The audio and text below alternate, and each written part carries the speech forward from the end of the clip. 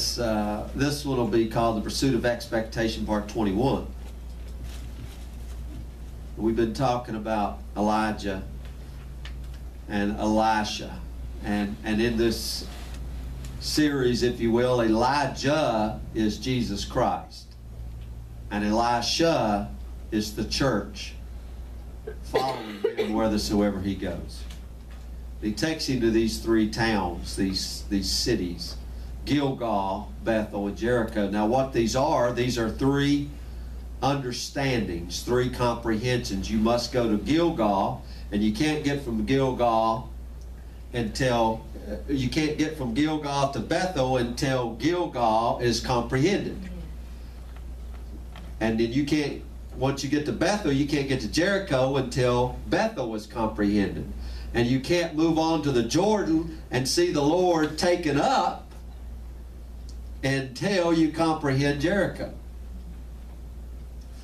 And now this is Old Testament, guys, but I want to tell you what, it's the same for us today. Now, when Moses brought them out to the wilderness, when that cloud moved, they had to move. But here's the other thing of that. They couldn't move until the cloud moved. That was just as important. And if you'll go look, you'll see that each one of these places they went was an understanding, a comprehension. Now we brought it down to 3. Now this number 3 in Scriptures means fullness. It's the fullness of Him who filleth all in all. It's Jesus Christ. 7's the number of perfection. 3's the number of fullness. 3 feasts. Actually, if you guys didn't know this, there's 7 feasts. The fullness of those 7 feasts are 3 feasts: Passover, Pentecost, and Tabernacles. But the fullness of all those feasts is one, which is the Lord Jesus Christ: eat my flesh and drink my blood. Same thing right here: His death, burial, and resurrection. 3. That's the fullness. It's not only death, but there's a burial, not only a burial, a resurrection. Now, we've been going over this Bethel for a long, long time. Because why is Bethel so important? Because this is the place, people don't understand this, where the Son of Man appears. He's not going to appear over here in Walmart's, or up here in the eastern sky somewhere. He's going to appear in His body, which is the church. I don't know if a lot of people really get that, but in Galatians 5, he says, if you live in the Spirit, so walk ye in the Spirit. Now think about this. If you live in the Spirit, what he's saying is, if you live in another realm, I get my mail at Cedar Bluff because my mail comes from the earthly realm. But I don't live in Cedar Bluff. I live in Him. You see, I'm telling you guys, this has got to be, you know what truth is? Truth is when this becomes reality in you. Yeah, I get my mail at Cedar Bluff. And according to the earth, that's where I live. But according to the heaven, I live in Him. Let me give you a couple verses here in Ephesians 3:16. That He would grant you, that He, Christ, would grant you.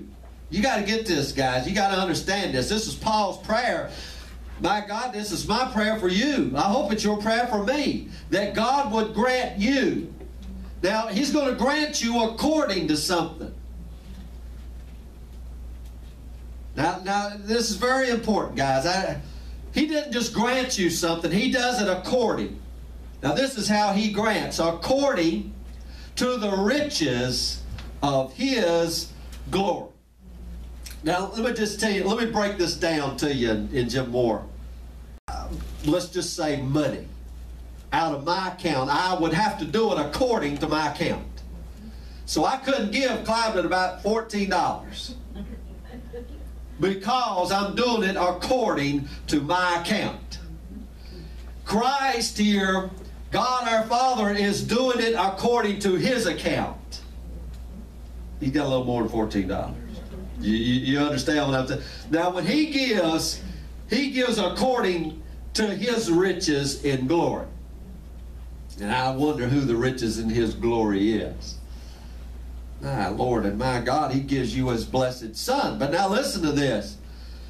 He does this to be strengthened with might by his Spirit, where at? In the inner man. That Christ, now listen guys, why is he blessing you with the riches of his glory? Why is he doing it? Because, oh, I like Holy Gay, and Holy Gay's having a rough time. There's a purpose here, guys. There's a purpose for this whole thing. God doesn't just do something and say, well, let's just do it. There's a reason. Right here it is. If you'll see this, this moves me out of the center. He ain't blessing me because he just loves me. That puts me as the end. It's like we talked about, Kathy. I'm not the end of anything. He's the end. He's the beginning. He's the end. He blesses me in the middle. Why? To get to this end. That Christ may dwell in your hearts by faith. That ye, being rooted and grounded in love, why? Because Christ dwells in your heart by faith, may be able to comprehend, because see, you can't comprehend this, but by him dwelling there, maybe, just maybe, there's a slight chance you might be able to be able to comprehend with all the saints what is the breadth, the length, the depth, the height, and to know the love of Christ which passeth knowledge, that you might be filled with all the fullness of God. And what we've been talking about with Christ the head, that he filleth all in all. Yeah. See why he blesses you? So that you may be filled with his Son.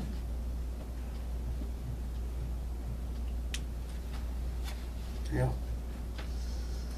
You remember John in the book of Revelation? He looks at those candlesticks, and in the midst of those candlesticks, what does he see? One likened unto the Son of Man in the midst of those candlesticks. So his eyes come off of the candlestick. He doesn't give you a description of the candlesticks. He's giving you a description of the Son of Man. How beautiful he is. His hair, his feet. The girdle, the clothes he's wearing. Even what words come out of his mouth, sharper than a two-edged sword. Now where does he appear? Amongst the candlesticks. Where's the candlestick? He appears in his holy temple. This that he started out here in the design back in Moses. See to it, Moses, that you make it according to the pattern that I will show thee, that I will give you revelation of. That's what show means. I'm going to reveal this to you. And you see to it that you make it exactly according to that pattern. Don't you dare move this ark 1 foot more forward. Or this altar. It better not be 1 inch too big or 1 inch too small. It's exactly got to be. Why? Because it is going to represent my Son. This is going to be a testimony of him. When you make that veil right there, here's what I want you to put on that veil. I don't want to put just stars and all this other stuff. It better have the cherubim on there. Here's exactly how you're going to do this candlestick. Not one too big, not one too small, but exactly one beaten work. Why? Because it's a testimony of my Son. You're going to see how all this is going to play out here in a few minutes. You stay with me today, because I'm going to take you through something. I'm going to give you a speedboat ride today. Speedboat ride. Now, why does he appear in his church, in his holy temple?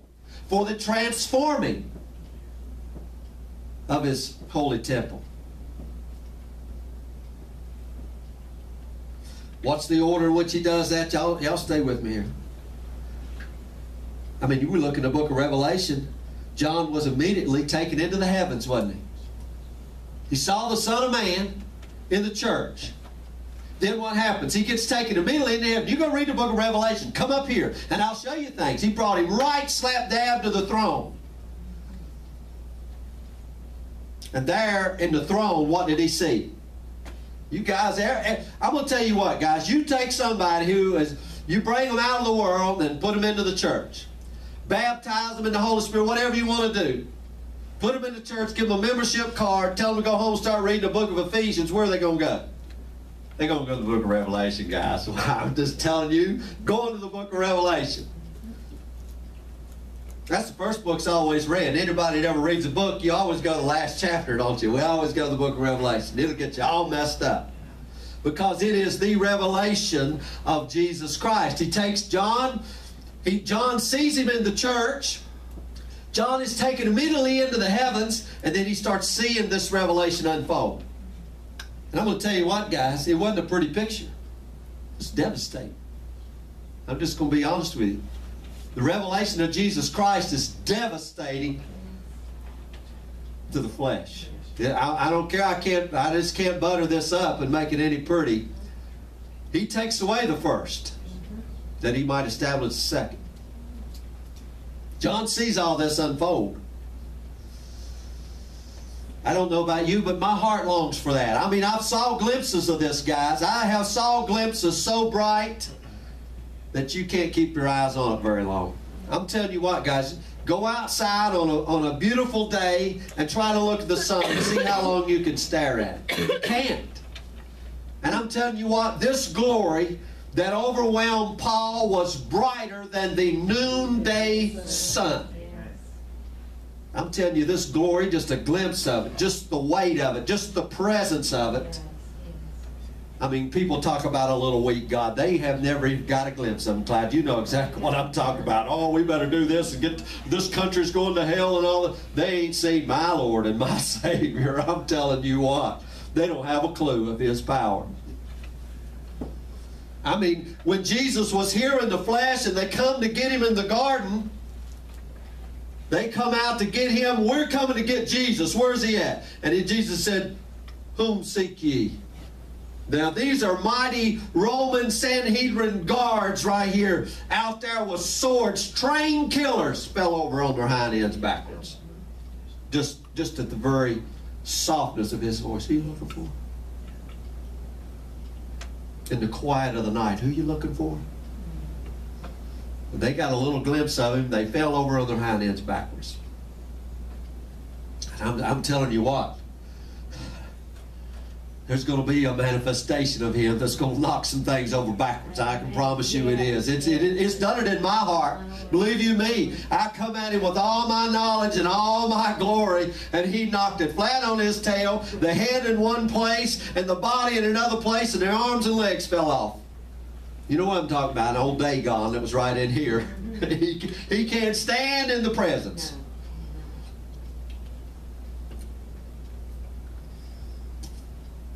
He reveals him in his house. Now, I've got to hurry here because like I said, I got some stuff I got to show you. So the only way that we are going to understand the church is in the revealing of the Son in the church. Understanding the church's oneness, union with him in the heavens. You know what all that is, guys? And I'm not going to go into details, but that's the ark. This ark that is made out of a beaten piece of gold. One piece with the cherubims right on top. They didn't bolt the cherubims on. They're one piece. Do you understand what I'm talking about? They're one piece. This ark represents the new creation. It was veiled from them. They couldn't see the new creation. Why? Because there was a veil. What was on the veil? The cherubim. It pointed to it, but all they could see was an imagination of the new creation. But the veil's done away in Christ. Behold, the new is here. Behold, I make all things new. You want to see the new creation? Here I am. And where are you? You're his body. You're the body of that new creation. And you know what, guys? Israel, the church, his body, could only move in view of the new creation. Could they not? Set the ark about 2,000 cubits right out in front of them and move. He didn't say hide the ark so that they can't see it, but see, it was hid from them for a long time in the wilderness. But when they come into the land, set the ark out in front of them. Why? So every knee shall bow and every tongue. Set it out where they can see it. I press towards the mark of the prize of the high calling. A mark's got to be put out in front of them. That mark is Jesus Christ, of whom you are his body. Why? Because he dwells in you. If you live in the Spirit, Walk in the Spirit. We see here in John, and I told you about this a little bit last week, the church, the first part of the book, he sees the church, the revealing of the candlesticks, but at the end, the transformation takes place in the heavens. The church is now coming down as a bride, as a wife, as the body of Christ. She comes down into the earth. Now the church is not 7 golden candlesticks, but a beautiful wife, adorned in glory, adorned in all the jewels and the majesty on high. Adorned not with jewels, but with the splendor and the glory of the Lord Himself. Yeah, it's called jewels and opals and all sapphires and all them other things, but it is the Lord Himself. She comes down dressed in Him. Paul would say it this way, put ye on Christ.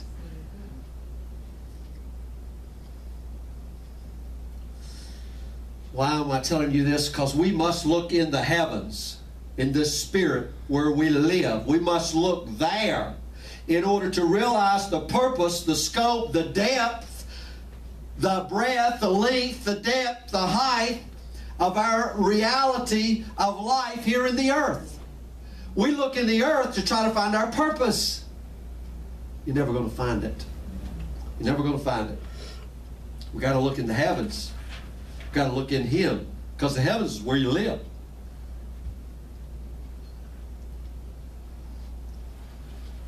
Think about this, guys. And this may be a small way to put it. Y'all know I work on the railroad. Or work on the railroad, work in the railroad, whatever you want to talk about. I don't live there. You manifest everything here in this world. You got your home down there in Castlewood and Berwyn and all these other places, but that is where you will say work. Where you live is in the Spirit, in Christ. So everywhere you go, it's like me going to work. Everything I do and everything, that's not where I live. I live in Christ. But I manifest everything from my home, the clothes I wear, the language I use, the food I bring with me, everything I do is manifested in that place out here. Do you understand what I'm telling you? It's hard for people to understand that you live in the Spirit. These things are important because we got to come to some decisions. And these decisions are not going to be made on the earth. They're going to be made in the heavens. And let me tell you why this is important. Because as God continues to reveal His Son in you, it is going to become increasingly difficult to remain in a tomb. Let me tell you something. A tomb was for something that's dead, not something that's alive. You can't keep Him in a tomb. Sooner or later, we have to come forth as the body of His resurrection. He has no other body. You're it. Sooner or later, we have to come into that truth that we are the body of His resurrection. This is only going to be manifested when we open our eyes where we live in the heavens. He's speaking out from that place. What did we say? Faith? How does faith come? Faith cometh by hearing. When John began to hear, he turned to see. And he saw the Son of Man, and immediately he's in the Spirit, brought up into the throne, and he sees it all start to unfold. Paul said, I'm praying that God would grant you, according to His riches in glory, not in some place, but in glory, His Son, that you might begin to comprehend. I mean, what do you think he's talking about? This breadth, the length, the depth, the height. He's talking about a four-square city, which is the bride of Christ, which you are. Foursquare, not lacking in anything. What do you mean? Fullness of Him. Not short-sighted anywhere. mean, it's got to be that way, guys. It's got to be the body of His resurrection. And as you come in your understanding of this, you're going to have to live as the church of His resurrection in the earth. The stone rolled away. The earth's going to quake whenever the stone's rolled away, guys. It quakes mightily. You got to shed the grave clothes. All of us, guys, got to shed the grave clothes. It's the husk. Let me tell you something. Here's what happens, guys. Here's what happens. Many would rather get new pews for the tomb. They'd rather repaint the tomb, call it a church. But it's still a tomb. Now let me tell you something, guys. And this brings joy to my heart. The tomb has accomplished its purpose. So I'm looking around at a lot. I'm not talking about you guys, but I know I come out of a tomb. I don't know where you come from, but I know I come out of a tomb. And you all, if you ain't come out of a tomb yet, you need to go in one. Because you can't outwalk as the body of His resurrection until you've been in a tomb. Because we're crucified with Him, we're buried with Him, and we're buried where? In a tomb. Why? We bury the dead out of our sight so that only He comes forth in resurrection. Yes. I'm telling you, look at Hebrews here real quick. And we're going to get into something. Look at Hebrews chapter 1. You remember what Jesus did with the grave clothes? Y'all remember the napkin? What position was the napkin in? Was it folded up and laid over there? I mean, you guys know that. Y'all read that. I don't have to pull out them scriptures on you.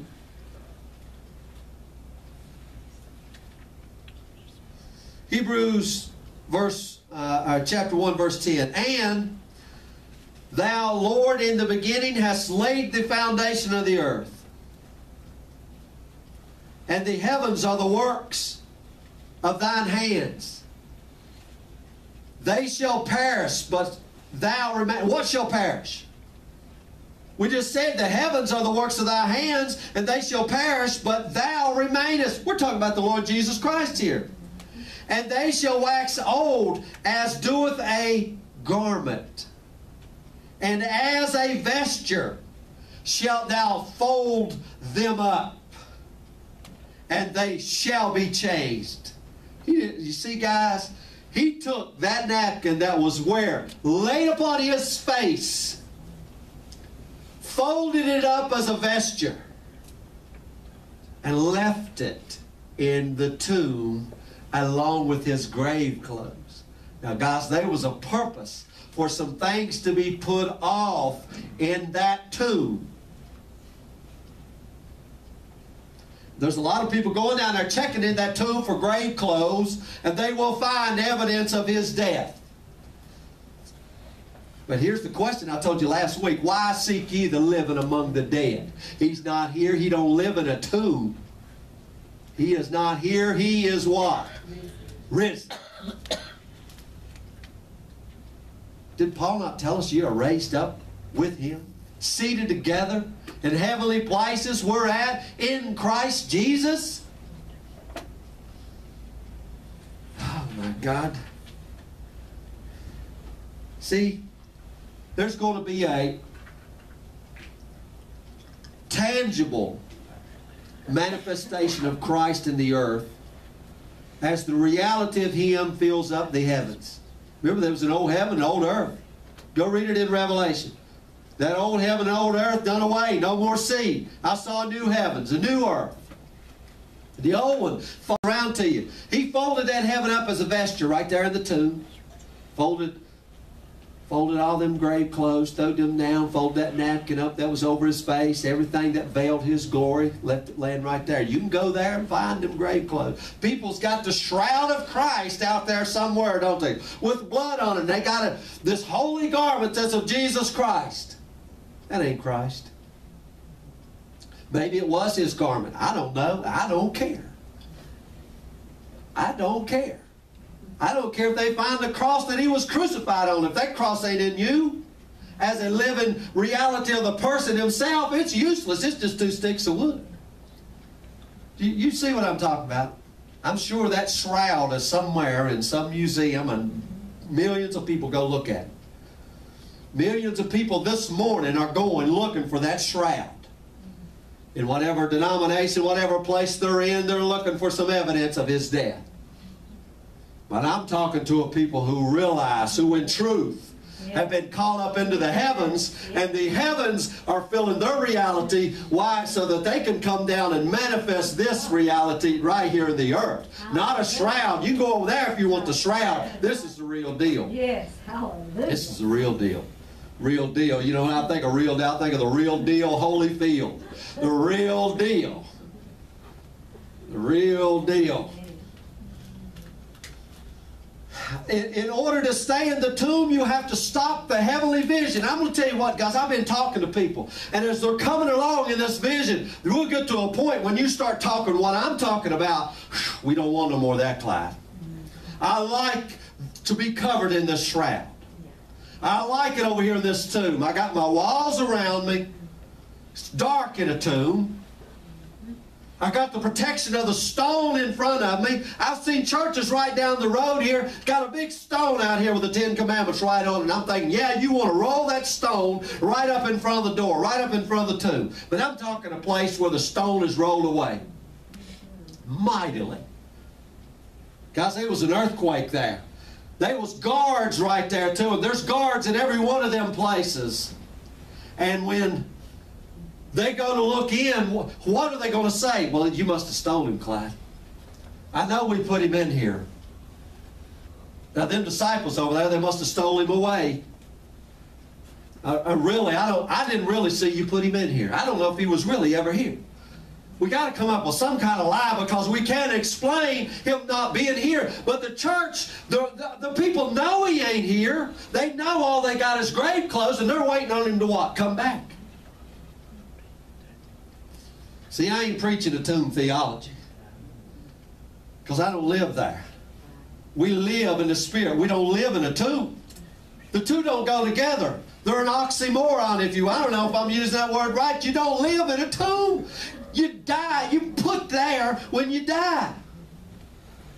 But I got news for you guys. I was buried with Him. When you were baptized into Him, you were baptized into His death. And your old heavens was folded up like a vesture. And you're in that place for 3 days. Gilgal, Bethel, Jericho, Passover, Pentecost, Tabernacles, death, burial, resurrection. You see? You see?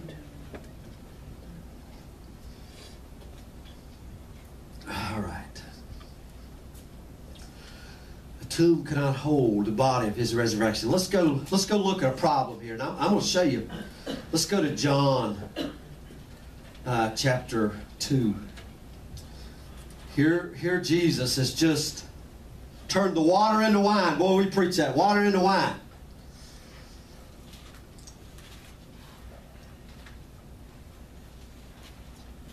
Now listen, I'm in John chapter 2, verse 12. After this, He went down to Capernaum. Now remember, He's just turned the water into wine. He goes, now look at the direction. Which way is He going, up or down? Do you guys know when people talk? I don't know, here's a little side note. Do people talk to you, and guys are big on this. I don't know, women probably not, because Morgan always messes it up. If I was to go to Bluefield, I would say I'm going up to Bluefield. Or if I was going to Georgia, I would say we're going down to Georgia, right? Morgan always says I'm going down to Bluefield. I'm thinking, I'm trying to work, but maybe that's a woman thing, I don't know. Derek, he's going, yeah, he knows what I'm talking about. Yeah, I'm going up to Bluefield. Or something's equal, I'm going over to Roanoke. Or out to Roanoke. You see what I mean? It's just direction. Well, in Scripture, look at this direction here. He's going down to Capernaum. He just done these miracles.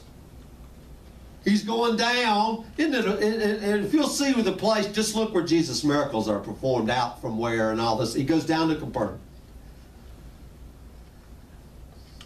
He and his mother and his brethren and his disciples. They continued there not many days. Now, the Jews' Passover was at hand. Y'all know the rules here. Laid out back here when he handed this. 3 times a year. All the males, everybody there shall come up. Which way? Up to Jerusalem. Not come out, not come over, come up to Jerusalem. And you know, the Lord said, guys, I know you may have crops in the field and livestock and everything, but I will protect everything you got if you obey this and you come up to Jerusalem. Without fail, you better come up. Now remember when Jesus was born, just naturally so, there was, and I don't believe he was born in December. That's irrelevant. I believe he was born in Feast of Tabernacles, whatever, up there in September somewhere. But there was no place for him, no room in the inn. Now, yes, that has a spiritual metaphor, but the reason being is because they were honoring this, and everybody had came to Jerusalem for the feast. They didn't have Holiday Inn Express and Motel 6 and all that other stuff. They lived with other people wherever. It was crowded. But anyway,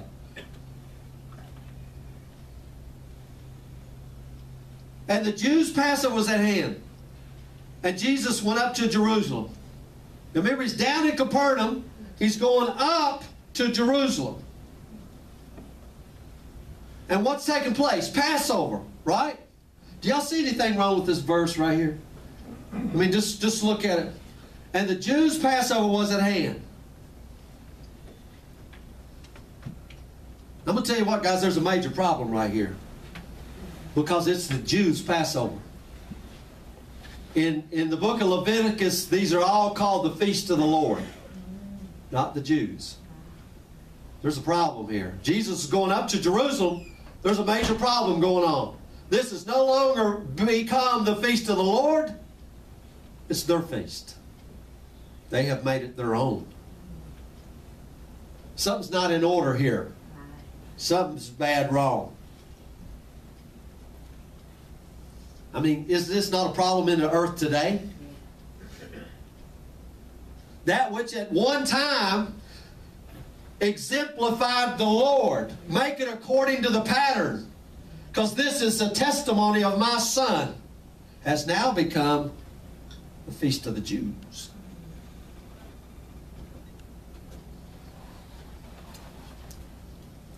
I mean,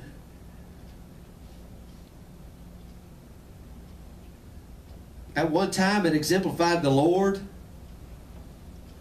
but now it's just exemplifying a tradition, a ministry.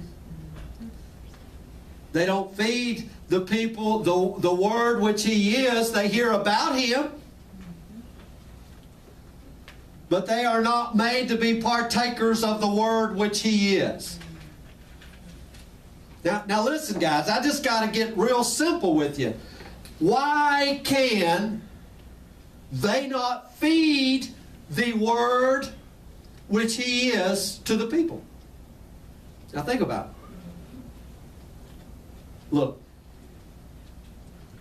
this is just real simple, but if I was to feed y'all these mints, and I'm not giving up none of my mints, but if I was to share, and I don't believe in sharing, but just for example, something required for me to do that. These mints must be here. And if I'm preaching that Jesus is way over yonder in glory land someday, there is no earthly way I could feed you the bread which He is. In order to give you the bread, I must have the bread. Why you seek the living among the dead? He's not here. And unless you eat the true bread which He is, you're eating a substitute. And you cannot be changed into the image which He is. Do y'all see what I'm saying? In order to feed you the Word must be here. Not about Him. I'm not telling you things about Him, guys. I'm talking about the Lord Jesus Christ who lives in you, which you are His very body. Eat my flesh, not a representation of it. Okay. A representation of it is the Jews' feast. All right? All right. I mean, I hear the Lord, why do you continue to eat that which is not me? Why do you seek that which is not me? Why are you as my body trying to bring me back into the tomb? We can no longer keep our knowing into heaven. We must become a manifestation in the earth. Sooner or later, guys, you do not light a candle and put it under a bushel or put it under a bed. Where do you put the candle? On the candlestick. Wait a minute. Did not John see in the midst of the candlestick one liken it to the Son of Man? Right in the midst of that, you cannot hide this candlestick. It must be put in the church. He said, you know, let me just go read it to you here real quick, so you can see. Revelation 2:5. Remember therefore from whence thou art fallen, and repent and do thy first works. If you don't do this, remember when he said, I'll come and take the candlestick away. I'll move your lamp away. Remember from whence thou art fallen, and repent from the first love. And boy, I've preached this and I've heard it preached. You got to get back to your first love, Derek. You got to get back to your first love. Right? I'm thinking, what the heck does that mean? Because my first love with this little girl in the first grade, I thought it was the most beautiful thing in the world. You know, her little name was Cindy. Boy, she was it. I used to blow her kisses, right? Roses are red, violets are blue. You know. Yeah. I love you and all this other stuff. If you like me, check. Did you ever make them little notes? Check yes or no. Oakley's still writing them kind of letters. You know what I'm talking about. And I'm thinking, what the heck does this mean, first love? Where did I tell you you live? You live in Him in heaven, who is the love of Christ, which passes all knowledge. That's the love you have to go back to. Not a thing, not a feeling, but the love who Jesus is Himself. Yes, yes. Do you see what I'm saying? And He says that, remember from whence thou art fallen. Now, what does this mean, fallen? It means you fall from heavenly thoughts. You're seated with Him in heavenly places. Paul said, set your affections on things above. If you be risen with Christ, do this. Go read Philippians, you'll see. Consider this, is what he said. Think on these things. Think on wisdom. Think on righteousness. Get your thoughts in heavenly. When your thoughts aren't heavenly, you've fallen. You see what I'm talking about. And what happens when you're fallen and you stay there? Immediately He comes and takes the candlestick away. He removes the light. I mean, a candlestick is for what? A candle, right?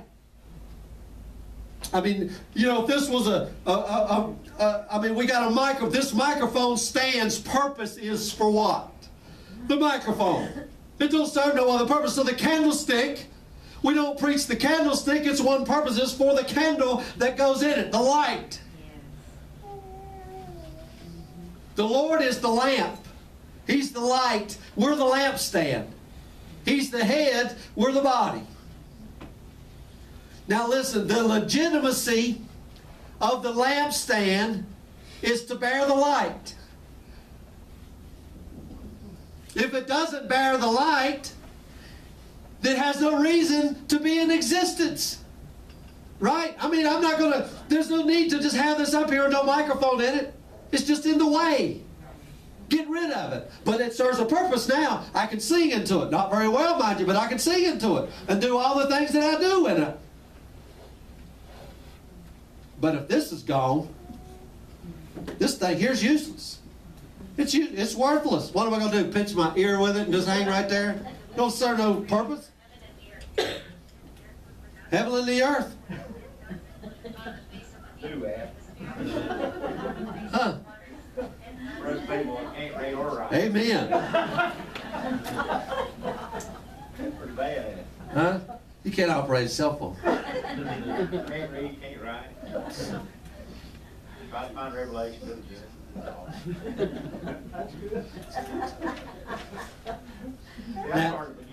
Yeah, in the beginning. All right. Now, back over here in John, remember, it's the Jews' Passover is at hand. Jesus goes up to Jerusalem. Now, as he goes up to Jerusalem, guys, let me show you something. Go with me to Galatians. Now we're going to speedboat right here, okay? Go with me to Galatians. Galatians chapter 4.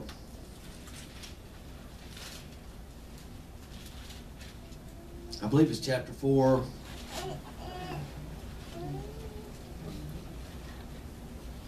All right, verse 22. For it is written that Abraham had two sons, one by the bondmaid, the other by the free woman. He that was of the bondwoman was born after the flesh, but he that of the free woman by promise. Which things are an allegory? Y'all know what that means, an allegory. The one from Mount... for these are the two covenants. The one from Mount Sinai, which genders the bondage, which is Agar or Hagar. This Hagar is Mount Sinai in Arabia and answers to Jerusalem, which now is, and is in bondage with her children. Did not Lazarus come forth in bondage, guys? Was he not wrapped up, loose him and let him go in the tomb? But Jerusalem, which is above, is free and the mother of us all. For it is written, Rejoice, thou barren that bearest not, break forth and cry, thou that travailest not, for the desolate hath many more children than she which has a husband. Now remember, he's going up to Jerusalem, but it looks to me like there's two Jerusalems here. There's a Jerusalem which now is, with genders to bondage, and a heavenly Jerusalem.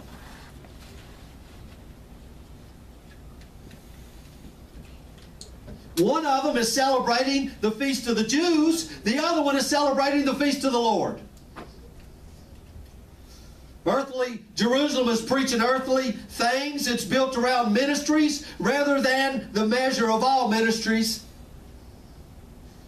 And this Jerusalem, this earthly Jerusalem, is cranking out disciples and new members every day. She's bearing children, right? Boom, boom, having babies, having babies, having babies. Look at these churches grow. Watch them grow. Had 22 saved this Sunday. Got 14 more saved last Sunday. Going to baptize 116 this Sunday, right? Earthly Jerusalem. I just read it to you in Galatians. She has, let me go back and read it. And I'll stick my little book in there so you can read it here.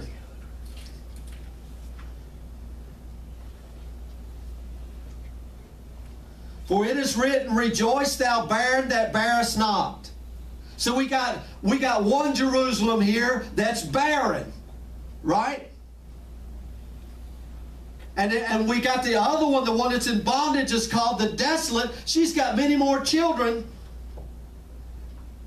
Well, for the desolate hath many more children than she with had. What he's saying here is, guys, there's going to be a change. That this desolate is going to have more children than she which is in bondage, than she that has a husband. Now, wait a minute. Who is Jerusalem, earthly Jerusalem's husband? That's a question, isn't it? Because earthly Jerusalem is married to somebody, and there's a heavenly Jerusalem married to somebody. Well, let me just ask you, y'all know who Rachel and Leah was? Y'all know who Rebecca or Sarah and Hagar was? Now, let me ask you a question. Who was Hagar's husband? Abraham. Who was Rebecca's husband? Or Sarah's husband? All right. Who was Leah's husband? Who was Rachel's husband? They're both married to Jesus Christ. Now, that blows your mind, don't it? But one is after an earthly view. One must be folded up and done away. Paul says, we know no man after the flesh anymore. Yes, they're married to him. They preach about Jesus. They talk about Jesus. One of these days they're going to see Jesus. They are married to Him, but not in truth. And they've been cranking out babies left and right. Go read Hannah. Didn't her husband have 2 wives? One of them was cranking out babies. That was Hannah's whole prayer, that she would have a child. Wasn't that Sarah's whole thing, that she would have a child? Wasn't that Rachel's whole thing, that she would have... These are the barren, guys. This is who you are. The heavenly side. Yeah, Leah's cross-eyed over there, and she's cranking out babies left and right. You know, on that side, they got 10 kids. On this side over here, Rachel, she brings forth this little guy named Joseph. I wonder who Joseph is. You see what I'm saying? The difference, guys, is Christ Himself. And they may have more children right now, but it won't always be that way. He says, rejoice, thou barren that bearest not. Your children will be more than she which has a husband. And I'm talking more not only in numbers, but in fullness. Yes. I'm talking you could have one bringing forth Jesus Christ, and you can have 20,000 over here bringing forth themselves. I want the one coming forth in the fullness of Him. But I'm talking...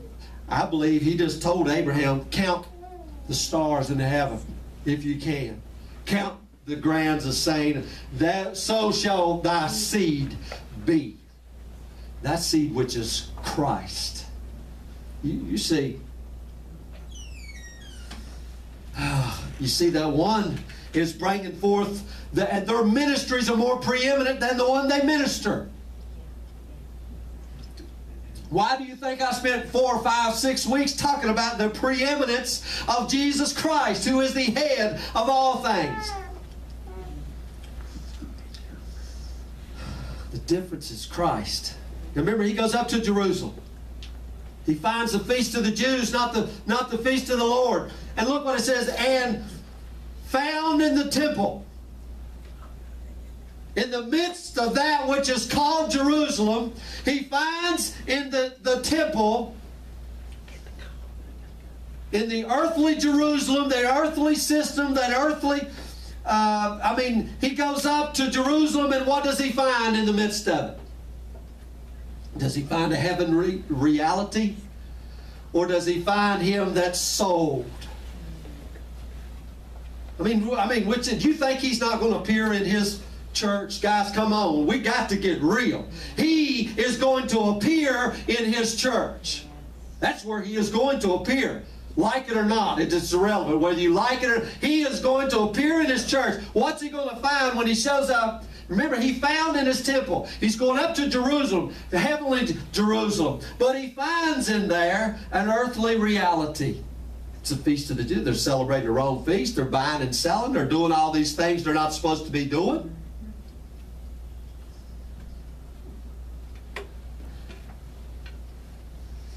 The temple, guys, is who you are, right? The temple is who you are. And let me keep reading. And He found in the temple those that sold oxen and sheep and doves and changers of money. The temple, He finds in this temple a people who are merchandising one another. What does that mean? These people that are doing this are enemies of the cross. Their God is their own belly, who mind earthy things. Why? You know what Jude would say? We'll go read that here in a minute. See what the Lord is doing. He's driving out the things which were substituting for Him. Look at it. They got sheep. They got oxen. They got doves. Everything that they are supposed to have in the temple. They have it. Well, what didn't they have? Him. Here's what God says, keep the 10 Commandments. Well, good. That's a substitute for Him who is the reality. Yes, yes. Oh, we got our ceremonies, and we got our baptism, and we got our rites and our communion services. That's good. You've done what you were supposed to do, but now I'm here. Those things got to go. The reality, and that's the whole ministry of Jesus. They were looking for the Messiah, and he said, behold, I am he. The one you're looking for. The I am from the beginning. Greater than Solomon is here. I am the son of David, the bright morning star. They didn't like that because they wanted to be the son. They wanted to be the owner of the vineyard, did they not? They wanted to be the daggone light instead of the candlestick. He told them, what do you think this guy's going to do? He said, I'm going to send my son to them. They'll reverence him. And behold, what do they do? Hey, here comes the heir. Let's kill him and take the vineyard for ourselves.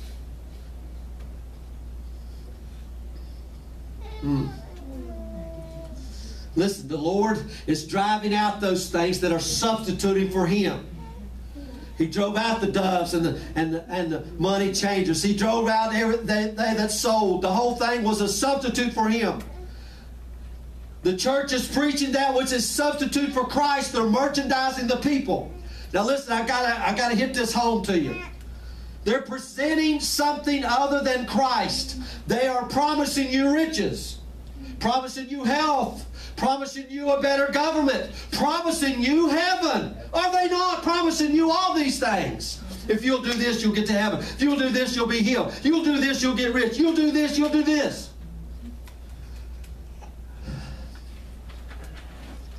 They bring it down to an earthly level. And they merchandise you rather than you desiring to see him be made manifested in the earth. You want to know what riches is? Let me show you him who says all souls are mine. All things are given to me of my Father, the owner of everything. Now look, let me go to Jude here real quick, and I'll show you that this Jerusalem here, Jude number 16. These are murmurers, complainers, walking after their own lust, and their mouth speaketh great swelling words, having men's persons in admiration because of advantage. My. Now let me give you another one here in Revelation chapter 18 and verse 23. And the light of a candle shall shine no more at all in thee. He's talking this earthly Jerusalem. No more at all is this candle going to shine in thee. This candle is never going to shine again in the tomb. And the voice of the bridegroom and the bride shall be no more heard at all in thee. For thy merchants were thy great men of the earth.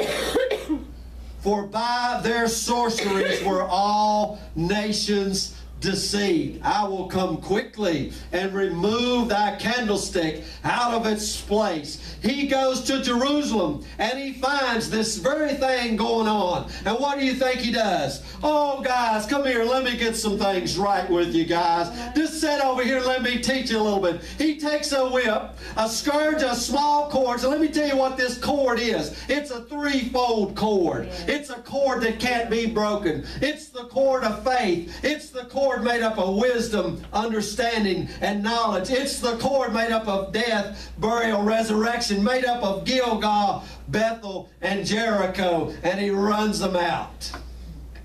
You with me? You with me? You understanding all that? And see, these guys right here, when he comes into this temple, they're not going to give him a table in this temple, are they? They're not going to give him a table in their leadership. Oh, let me get. And you guys stay with me. We're getting somewhere here. Malachi chapter 3, verse 1.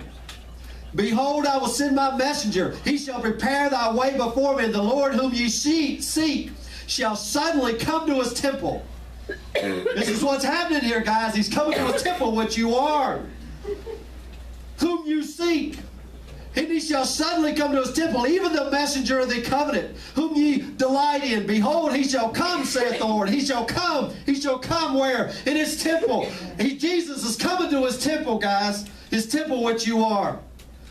But who may abide the day of his coming? Who's going to abide that, guys, because the voice of this earthly stuff is no more going to be heard at all in her. The light of the sun is no more going to be seen in her again. Who shall abide the day of his coming? Who shall stand when he appears? Because he's like a refiner's fire, a fuller's soap. He shall set as a refiner, a purifier of silver. And he shall purify the sons of Levi, purge them as gold and silver, that they may offer unto the Lord the offering of righteousness. He's going to appear in his people, guys. He's going to appear in his church. And he comes first into you, and what's he do? He brings his faith in, and he scourges his temple and gets rid of that earthly stuff. Come up hither, John. And what did John see? John saw wonderful things. And then John began to weep. Did he not? He saw the church. He saw the Son of Man. He saw the throne and all this. And then what did he see? John began to weep. Why? Because I saw something there that was sealed up. No man was able to open it up. It was sealed up. And I said, my God, I've seen all these wonderful things, but this, my friends, I'm weeping. Heaven is crying. Somebody's got to say, John, behold, the Lion of the tribe of Judah. The Lamb of God hath prevailed to open the book and to loose the seals. You know, I could just see John saying, hooray, hooray. And as these seals began to be opened in him, the sea became as blood. Oh, God Almighty, I know exactly what, you know, Patty. The sea become, the third part of the trees was burned up. Everything I worship, guys, is brought to destruction. This, you see, I was living by my faith. Yes. But we must come from faith of Clyde to the faith of the Son. And when we do that, he scourges in that temple. He purges in that temple. At the revelation of Jesus Christ. Oh, Lord, I heard him say to the 4 angels, hold back the winds just yet, because I have got to reserve, because I'm looking for the inner man. I've got to destroy all this outer man, because I'm going to fold it up as a vesture. Who shall be able to stand in the day of his coming? Who shall be able to stand, bear the day of his appearing? You see, this appearing is going to be appearing in the earth. You see what I'm talking about, guys? I told you we was going on a speedboat ride, didn't I? There's going to be a massive revealing of him in the heavens, so there can be a massive manifestation of him in the earth. That's the whole purpose of it, guys. Now, what does they say back over here in John? He goes in, he does that, and they say, no, wait a minute, Jesus. I know you're the son of Joseph over here. By what authority do you do this? And show us a sign that you have the authority to even do that. Now just wait a minute, because I know I've been a Pharisee my whole life, and I know the order of these things. I know the order given to Moses. And you walk up in here and run everybody out. Heck, you ain't even a Levite. You can't even come in here. You're the tribe of Judah. Only the Levites can come in here. You see, he's doing away with that priesthood. Oh, yes. There's a brand new order. He's doing away not with leadership, but the order of it. That's right. Because he's changing the order of this priesthood. He had all rights to be in there. Because there's a brand new order. Go read Hebrews and you'll see about this brand new order. Just stay with me. Give us a sign. This is what he's going to say to you too. Look what he says right here. They answered and said, what sign do you show us, seeing that you do these things? And Jesus said, destroy this temple, and in 3 days raise it up. Here's your sign. Yeah. Here's your sign. I'm going to destroy it and raise it up again in 3 days. Where's the authority? You see, the first thing is this temple must be destroyed. It must be. And this temple, you know, he spake of his body. This temple that's representing him was representing his body. And he says, I must destroy this thing. Why? Because everything that represents me must be destroyed in the reality of me. Oh, yes. You see what I'm talking about? I mean, it'd be like us having a picture of Jesus up here. And we're saying, this is what Jesus looks like. But when he is here, we throw the pictures away. You see? Stay with me, guys. I'm almost finished. Remember, he takes away the first, that he may establish the second in its place. I mean, he says, I'm going to destroy this temple so that I can bring forth a brand new one.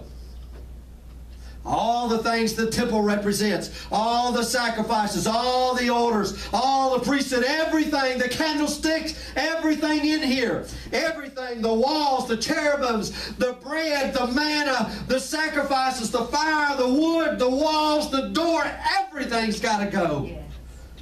Why? So that I can raise it up again. So that I can raise it up again. What do you mean destroyed? Now listen, he didn't just come to destroy. That's just throwing your power around. I'm destroying it on the authority that I'm going to raise it up again. Do you see the difference? Yes. Here's why I can tear it down, because I'm rebuilding it. Yes.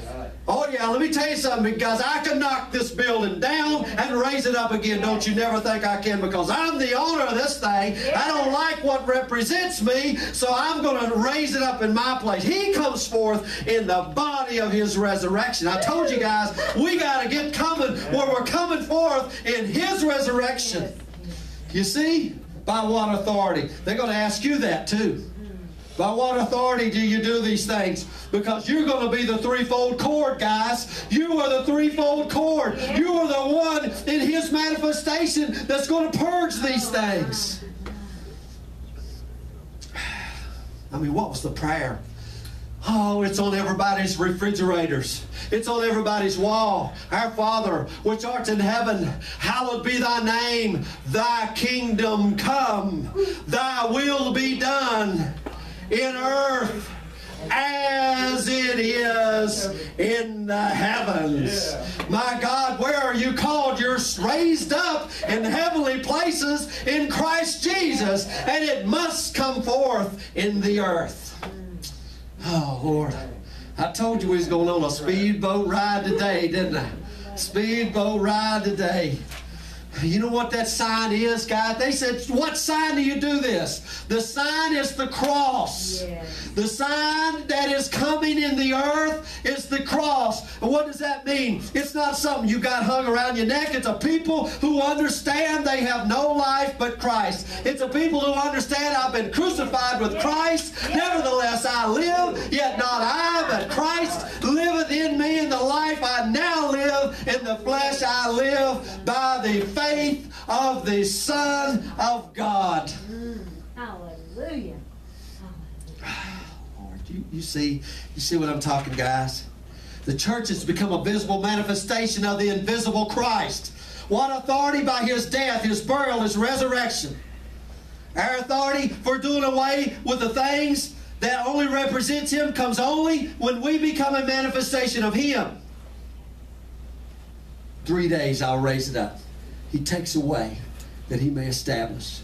The house that represents him is destroyed. The house that you are, which the house that is him, is raised up in its place. It's raised up as him. Let me just give you one last verse. Go to 1 John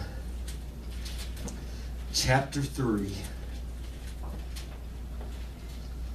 Behold, what manner of love the Father has bestowed upon us, that we should be called the sons of God. Therefore the world knoweth us not. It ain't manifested yet. He ain't showed up in the earthly Jerusalem yet. And I'm saying he ain't showed up in it. Because they knew him not, they don't know us. Beloved, now are we the sons of God, and it doeth not yet appear what we shall be. It don't appear to them what's fixing to take place. But we know. Do you know? But we know. I'm telling you what, guys, I'm writing to some people that knows. We know that when he shall appear, we shall be like him. Now listen, we ain't going to appear as some people in allegiance with Jesus. We're not going to appear as being buddies with Jesus. As him, because we are his very body. Not his buddy, his body. Do you understand? We shall be like him, for we shall see him as he is. Brothers and sisters, that is Bethel. Oh, hallelujah. God bless you. I'll get out of the way, Patty.